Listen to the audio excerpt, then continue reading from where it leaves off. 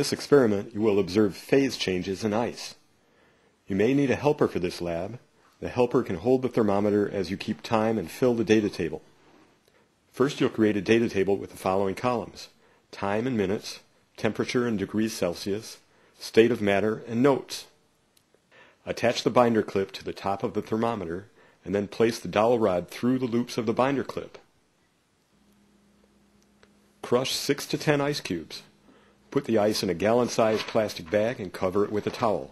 Gently crush the ice with a rolling pin or frying pan. Or you can go outside and see if there's any snow left outside and just fill the pan with snow.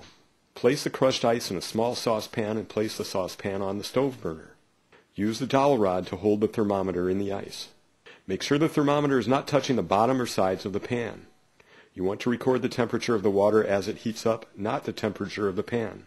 You'll want to stir the water once in a while, or you'll get hot spots in the water. Record the temperature of the ice in the data table. Turn on the stove to medium-high heat and start the stopwatch. Be careful as you work on the stove. Don't touch the stove, saucepan, thermometer, or binder clip. Record the temperature and state of matter every 30 seconds in the data table. Note when the water begins to boil and when all the ice is melted. Stop recording the temperature 1 minute after the water begins to boil. When you have finished the experiment, allow the water in the saucepan to cool before you pour it down the drain.